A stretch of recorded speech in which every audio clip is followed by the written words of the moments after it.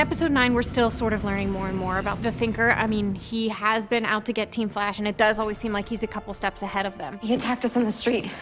He took Barry. What?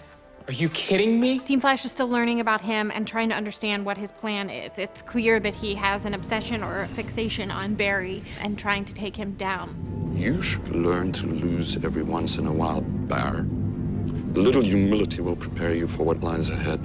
We get to learn a little bit more about the Thinker and his powers. Action. Cisco's satellite is on continuous scan, so if she shows up, we'll know it.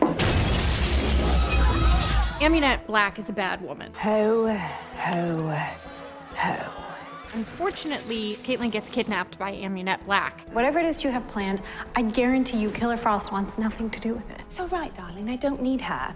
I need you. Caitlin is forced to work for Amunet again because if she doesn't do what Amunet wants, Amunet threatens to kill her. You know, a sprinkle of enthusiasm would not kill you.